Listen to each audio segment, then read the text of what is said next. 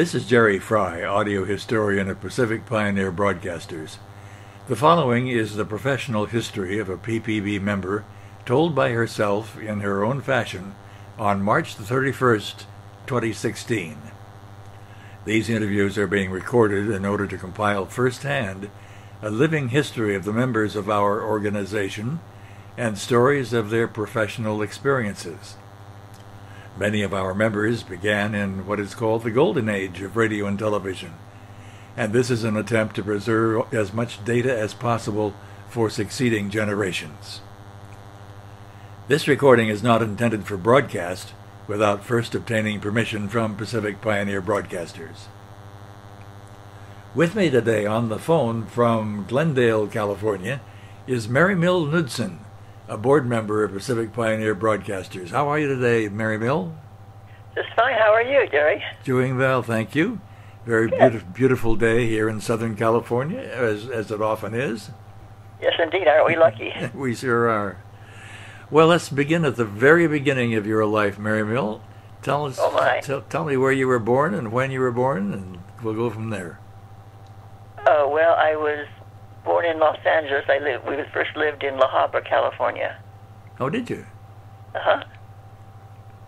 And what was your childhood like? What did your father do for a living, for instance? Well, he was mayor of the town at one point, and he was police commissioner.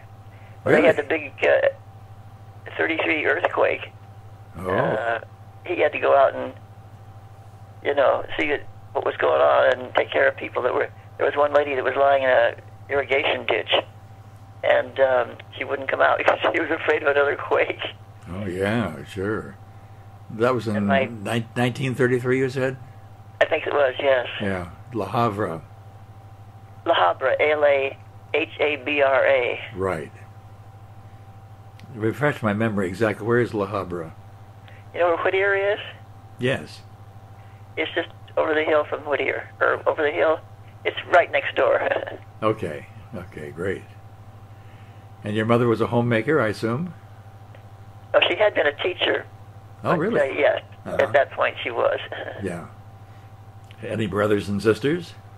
No, but I was saved from being an only child by my mother's younger sister, who had two kids, cousins, and my girl cousin was about 5 months younger than I, and people thought we were twins. And her brother was about 21 months younger than that. So they lived nearby?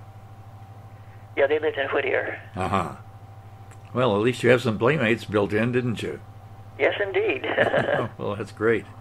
And how about you? You went to elementary school in La Habra, I assume? No, we moved to Los Angeles, and I went to a private school at kindergarten, and I went to John Burroughs Junior High School, LA High School, and Washington State College. It's now called Washington State University. Right. So when you were in elementary school and high school, what was your course of study? What were you aiming to be? Well, I loved radio. Did you? I used to go see all the shows I could see, get tickets for this, that, and the other thing. And I ushered in the Hollywood Bowl. Uh-huh. That was fun. And then... Was your interest in radio spurred by the game shows, the comedies, or music? What kind of shows did you like to listen to? Well, I had a second cousin, Lamont Johnson, who was an actor, beautiful voice. Yeah, I remember him. I remember hearing him on the radio. Oh, yes, he had a gorgeous voice. He had a tubercular hip, so he didn't do much on television, but he was a wonderful director. And I remember he also... I went to the dress rehearsal of this opera that he was conducting down at the Music Center, and just fascinating. Marnie Nixon, I think, was doing the lead role, and gosh, I hadn't thought about that in a long time, so I don't have ready answers, but it was just terrific. Well, that sounds wonderful. So he spurred your interest in radio drama, and yes. But you went to audience shows as well. Oh yes. Yes. And I went to mostly at CBS, NBC, and stuff like that. And one time, my girlfriend and I went to a movie up at the Pantages, I think. And I said, well, let's see if we can't get some tickets to something. And I don't know what took us down to KHJ, but because I'd never been there before. And walked in, talked to a nice young lady on the information desk, and we got to talking. I said, well, how did you get your job here? And she told me who the gal, if you wanted a job, to go see this Eve Grayson, I think her name was. At any rate, so I came back and got a job. Well, that was later on in your life. But right now we're still in high school, and then you went to Washington State College. How did you get up there? Well, I think we're a little ahead of the game here. I started out at KHJ. I barely fit into the one of the uniforms to usher the shows. But I'll skip ahead a little bit. That's where I met Art Gilmore, and that's one of the reasons he heard that we were. My girlfriend worked there as an usher later too. Anyway, he heard that we were thinking about going to Washington State, and he said, "Oh, you've got to go. That's where my wife and I went, and it's just great school spirit and blah blah blah, you know." So that's what we finally did. So you were actually working at KHJ before you went to WSU. Oh, right. Yeah, okay, gotcha. I was in high school, and then, a little after, in between high school and college. Well, when you were hired at KHJ, what was your job? I started out as an usherette. And then they put me on the information desk, and I forget, Erskine Johnson was there, and I did some typing for him, and I was a mail girl there too, delivering mails to the various offices, and I just loved that place. It was just wonderful. So you knew how to type. Did you take typing in high school? Yes. Good. Now, you were an usherette. What kind of audience shows did KHJ do in those days? Well, for one, Smile Time, which was pardon me, I've got a gravel in my voice today.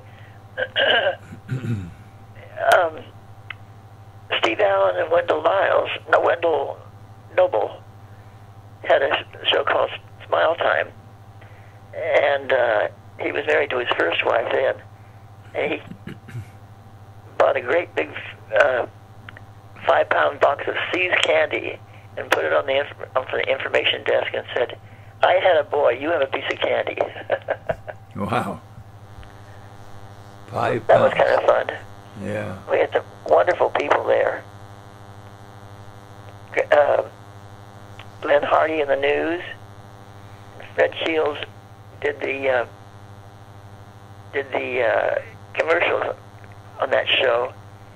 For Alka-Seltzer, the newspaper of the air, he used to get a percolator and put hot water in it, and he'd say, "Listen to it fizz." No. And it would go, and he did it at one time. He'd forgotten to put the water in. He said, "Listen to it fizz." Clunk. Uh-oh. But he was a wonderful guy. And Glenn Hardy was, too.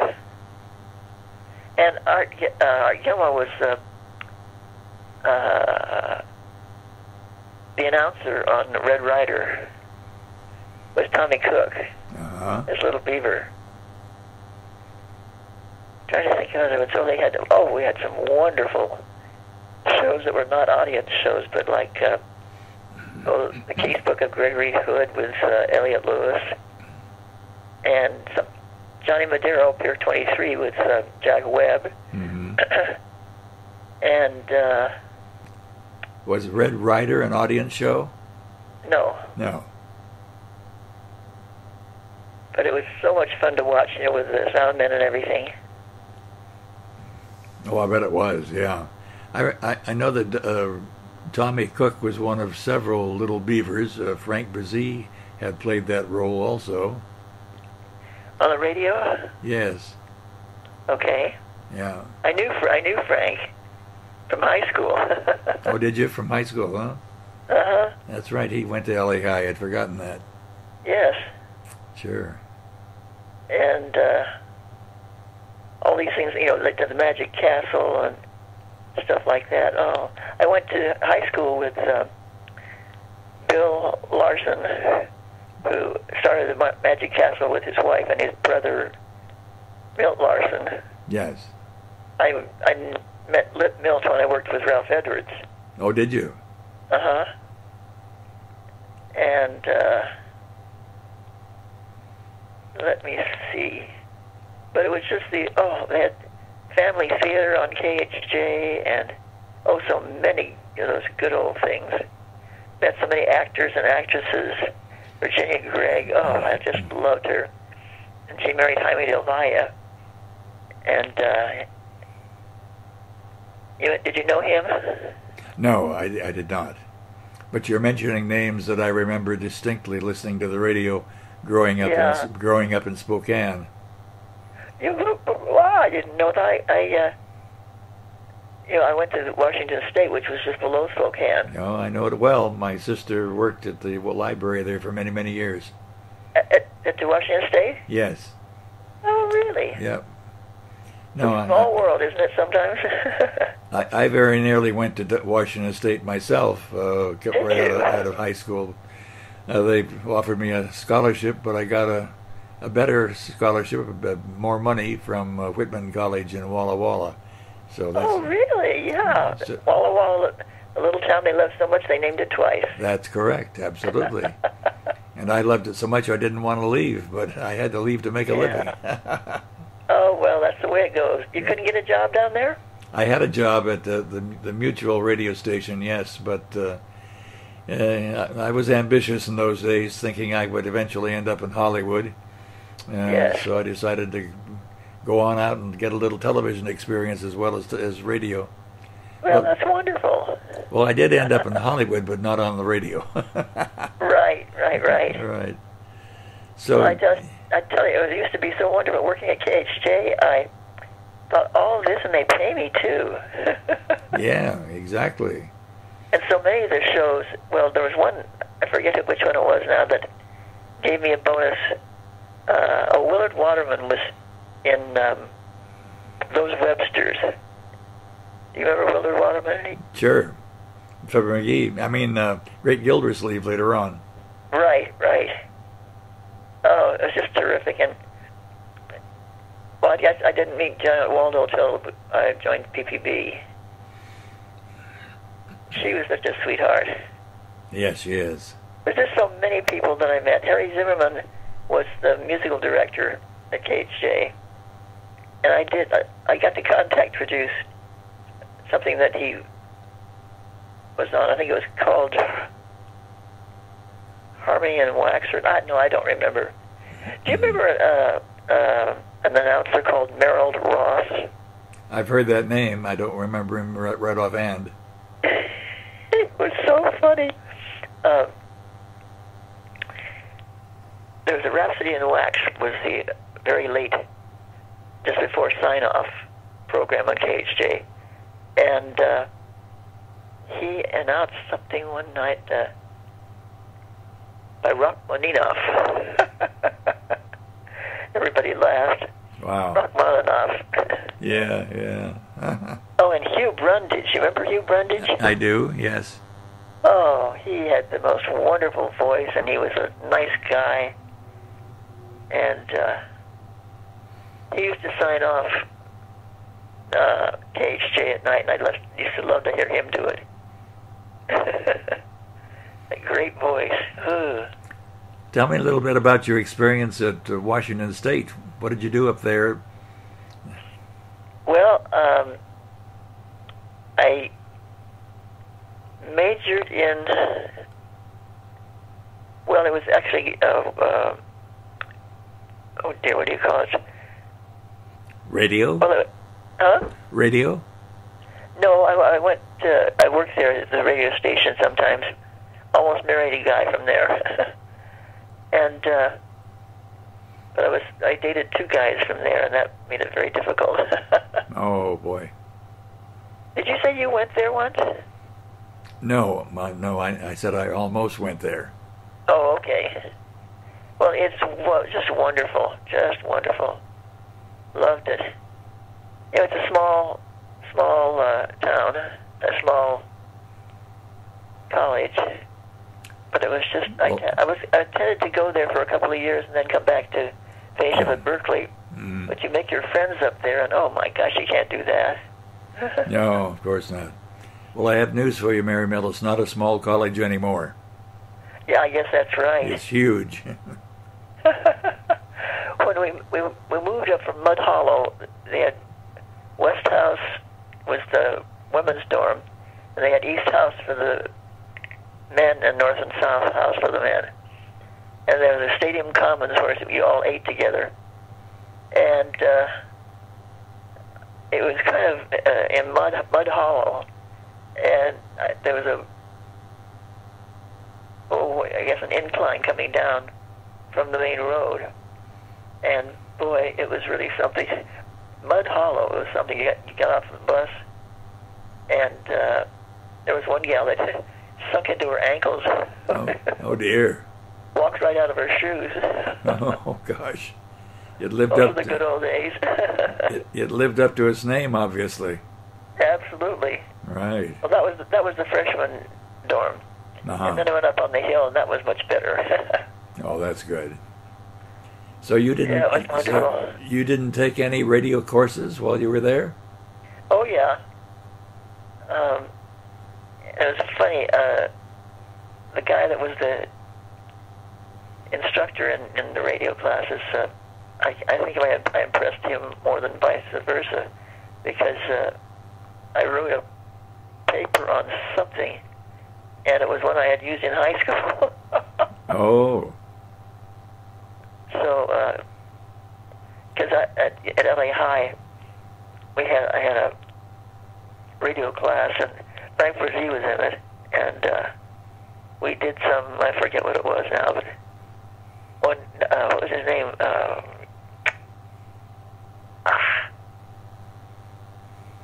Very famous man.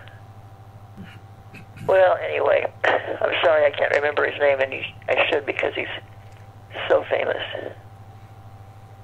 Can you give me a hint? What did he do? He wrote a lot of wonderful stuff, and I guess that's not how it'll help me. Okay, well, you're at Washington State. You went all 4 years there, did you? Yes. Uh-huh. I meant to come down and finish up at Berkeley, but I met so many nice people up there, I just couldn't leave. So you got your bachelor's degree from Washington State College, WSC.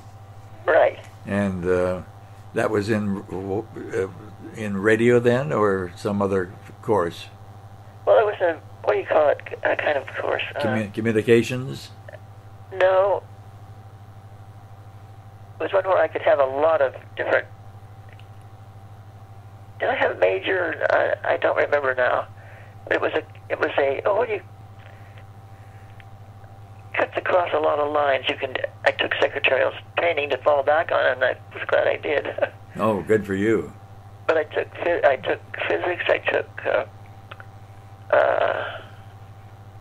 philosophy. Oh boy, that was wonderful. I had a couple of, well, one particular terrific professor, and English was, I guess, sort of my my main major. Yeah. Had a wonderful professor. Oh, gosh, he was good. They said, don't get him. His name was Murray F. Bundy. And said, don't get him for this humanities course because he's really hard. Get somebody else. Well, I wound up with Bundy, and he was so fantastic. I took him every semester after that. He taught Shakespeare, and he was so good. He was tough. He'd ask a question about whatever the play was, and he'd look up and down the rows and say, Miss Knudson, and you'll go, oh. But he was just so good. He was just marvelous. I really enjoyed that. Well, as I say, after I had that first semester in humanities, I took a course in whatever the play was, or whatever Shakespeare, you know. Right. And it was just wonderful. Oh, I had such a good time. Oh my gosh. I know one of the a girlfriend that I was a roommate in down in Mud Hollow. We moved up to Davis Hall, and okay. Well, you've graduated from Washington State, and then what? Did you come back to Los Angeles, or what? Yes, and I thought this time I might try Paramount. Instead of radio, I could always go back to KHJ, but which I think I did. But I tried Paramount first, and they interviewed me and said, "Oh, wait a minute! I think I had not. I was only between my junior and senior year. I was coming home for the summer." And so I said, well, she had, on the interview, she said, they always filled the secretarial positions from the steno pool. And so I made out the, what do you call it? The application? Yeah, right. And so when I got home later, the gal called me and she said, well, this just never happened. But we happen to have an opening for a secretary in the music legal department. But nobody here has any musical background, and we noticed that you have music in your on your application. And well, in the meantime, I had gotten my job back at KHJ, and I said, "Oh, thank you so much. That's just wonderful." But I have to tell you, I've decided to go back to and finish up my senior year, and it wouldn't be fair to you to take take it for just the summer. Yeah. And so actually that's what happened. Well, what was your musical background? Well, I played the piano and I sang. Oh. And did you do that in grade school or high school? Well, I was in play production in high school, and I was an assistant director and all that stuff. And when things were, well, like Romeo and Juliet, for instance, I was the assistant director, and, which wound up with me, because it was in Romeo and Juliet or whatever the thing. They didn't have watches, so I wound up with both arms full of people's watches. Oh. As an assistant director to, protect their watches. And I hadn't thought about that kind of stuff. That was something. Oh my goodness! And our play production teacher was named Ed Winnig, and he lived in I don't know, what was it, the Pilgrimage Bowl?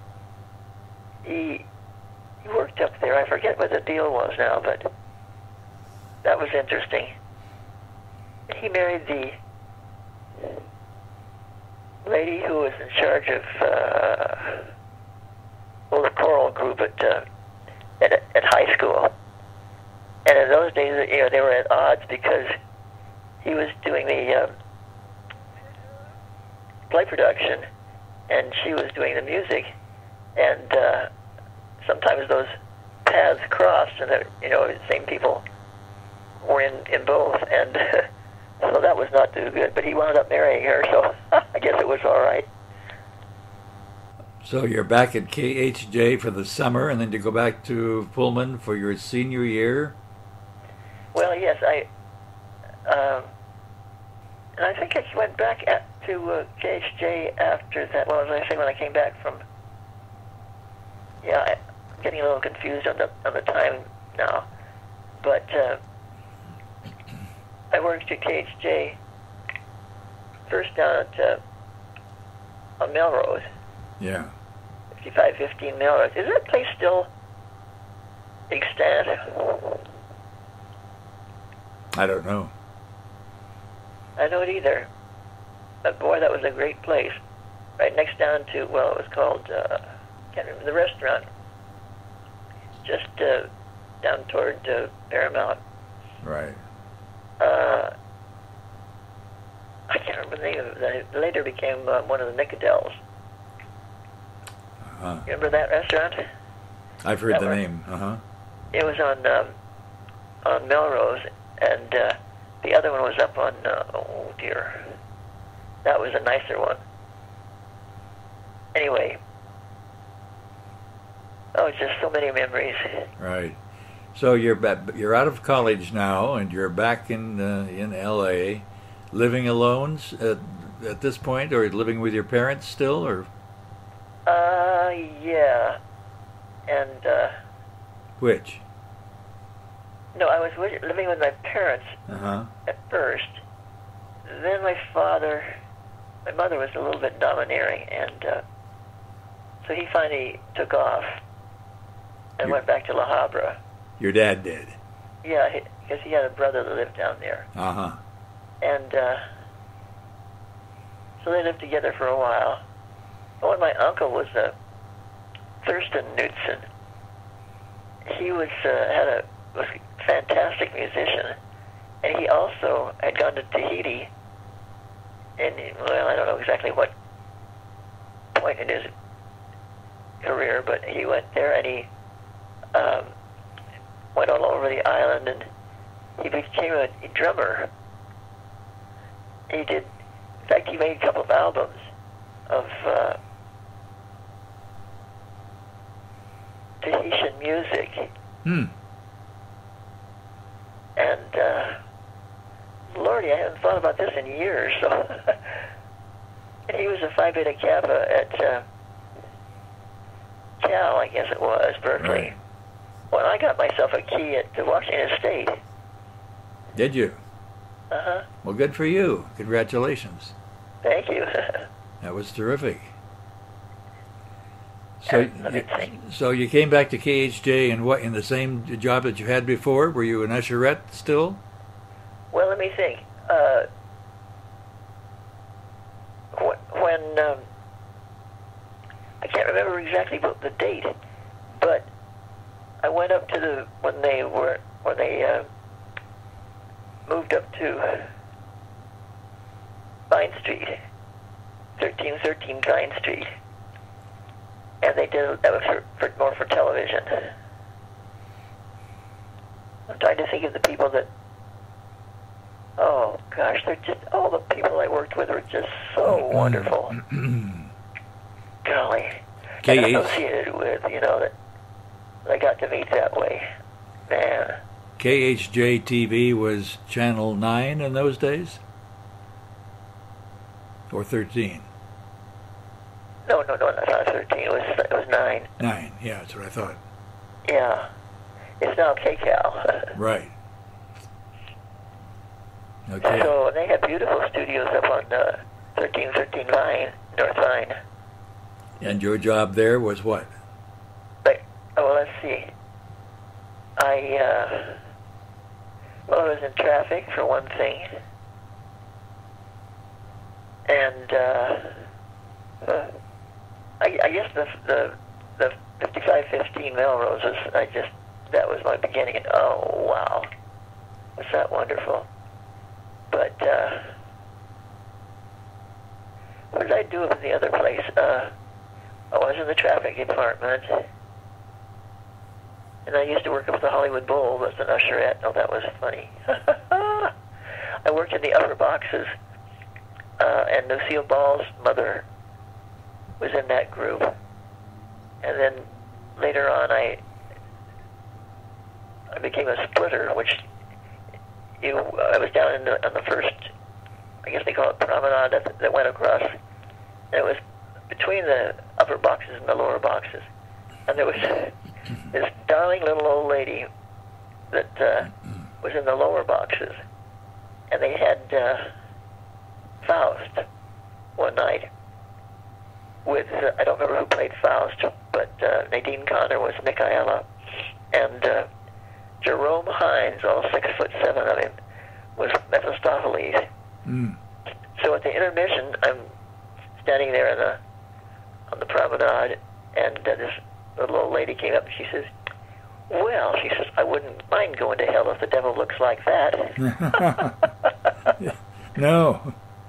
I can see why. Yeah. That, I don't know, I just wandered around and talked to them, and I just met a bunch of people that I hadn't met before, and it was just terrific. Buddy Bear and his golden locks. My cousin came over to visit me, and we were walking around, and Buddy Bear went by, and Joanne says, "Gosh, his hair looks just like yours." How good. Interesting. Yeah. Well, how long were you at KHJ? Well, at 5515, I was there from about, I was still in high school. So I would say 45 or 6. And then I think it was after I graduated from college, I went back to 1313. Was that before Tommy Lee jumped off the Wiltern building? I don't know. Anyway, all the things happened. So how many years were you at KHJ total, do you recall? Well, gee, from high school until, I come back at, I was going to college, and maybe I worked there during the summertime. I probably did. Right. It's hard to remember. Do you remember when did you retire from KHJ? Well, let me think. You mentioned you had worked with Ralph Edwards. Yes, that was, let me see. Did you actually work for Ralph Edwards? Well, actually, I worked in his home. I was his secretary for his wife. Oh, I see. But I'm trying to put two and two together as to how I happened to do that. Time-wise, I just can't remember what came first, the chicken or the egg. Yeah, right. I know how it is. There was just so many things, and it just came into the line. And it all seems like just yesterday, doesn't it? Oh, it does. I was going to tell you about some of the shows that was down at 5515. Yeah. What were your favorite shows? Well, Family Theater was one of them. Father Patrick Payton. Oh. Was responsible for that. Yes, I remember. And we used to have Dennis Day came in one time, and coming down the stairs, he said, I forget how it was, but I asked him to repeat whatever it was. He said, "Howdy, bub." I used to do that. Oh, what a great guy. Yes. Red Shields and C.P. Brundage. Charlie Biolotti, did you ever hear of him? No, don't know him. He was the program director, and Tony Lafano was the head announcer, and Bob Forward was the production manager at 5515. Right. And oh my gosh, what great people. I'll bet. In fact, I went to Tony Lafano's funeral. It was just terrible. Anyway. A lot of wonderful people in our business, Mary Mill. Oh, I tell you, I just love it. Yeah. I just love it. Well, I used to love it. I'm not so happy with a lot of fun. Things have changed, though, these days. I don't know that I would want to go back now and work in the same business today. Really? Well, I sure don't like going to the board meetings anymore. No. I'm going to stop doing that as soon as I come off the board in June. Are you? Because it's a 70-mile round-trip commute for me, and I don't much feel like going on the freeways these days. Well, I bet not. My gosh. Yeah. Well, I think you're terrific. Thank you. Now, you, if I'm not mistaken, you are a charter member of Pacific Pioneer Broadcasters, are you not? That's right. How did it get started? Do you recall? Well, yeah, Art Gilmore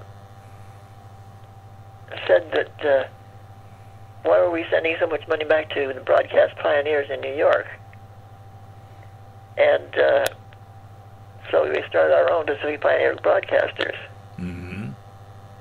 which our wonderful branding committee didn't like the name of. They liked Pacific, but they didn't like broadcasting. Ah. And they didn't like pioneers. Oh, my God. So how I wound up on that branding committee, we only did it by telephone. And I said, what do you mean? Of course we're broadcasting. Whatever you're doing in the business, you're a pioneer. Whether it's like Mary Beth Garber, media, and what was the broadcasting thing? I said, well, I don't care where you are. If you're on a flying saucer, you're still broadcasting. This was the argument back in the 60s when you were forming the organization? Oh, no. This was, in the last couple of 3 years when they decided they didn't like Pacific Pioneer Broadcast. Yeah. But we were talking about back at the very beginning. Art Gilmore and a lot of illustrious people were charter members, weren't they? Edgar Bergen, Fibber McGee. Yeah, Jim Jordan. And Ralph Edwards. Wasn't Ralph Edwards a member? Oh yeah. Yeah. What a wonderful guy. Yes. I used to I had lunch with his wife on this big bar, and they had a chefess prepared our lunch. Oh, it was marvelous. And I would do shopping for her, and that wasn't really my bag, but... Well, it goes along with the territory, I suppose. Yes, that's right. And they were just wonderful people, just wonderful. Yeah. Well, I was so lucky. That's what I mean. My whole career has been just so wonderful. Did you ever marry? No, I didn't. Did you? I was a jerk. My mother didn't like the first guy I met, I always went with two guys in college. And the one says, well, I'm not marrying your mother. Yeah. And, but I'm still, he died, he was exactly 5 years minus 3.5 hours older than I. I'll be darned. Huh. And then the other one, well, I just, most of my life was with him, but my mother decided she didn't like him. And I finally figured out later that she was afraid he would take me away from her. so I let her get away with it. Uh-oh. Mistake number 1 or 2? Well, I think it was number 2. Number 2, okay. Well, you've So had... but I've had a wonderful life, just a wonderful life. I was just going to say, it sounds to me like you've had a spectacular life, one that's full of wonderful memories for you. And it does. I think of things more often, like when I'm going to sleep, and I thank the Lord for all this He's given me. It's just wonderful. That's great. Well, Mary Mill, it's been wonderful talking with you today. Well, so likewise, I just think you're so great, and I think it's a shame that you're going to give it up, but I sure understand why. Well, that's the reason, and I'll still be on board with the website, however, because I can do that from home. Oh, that's wonderful. Yeah. Well, I think you're just terrific. You do so much for the organization. Well, I give my 2 cents worth, that's for sure. That's right. Okay, Mary Mill, good to talk with you again. We've been We've been talking today with Mary Mill KNUDSON, a board member of Pacific Pioneer Broadcasters. This interview was recorded on March the 31st in 2016. My name is Jerry Fry. I'm the audio historian for Pacific Pioneer Broadcasters. Thanking you very much for listening.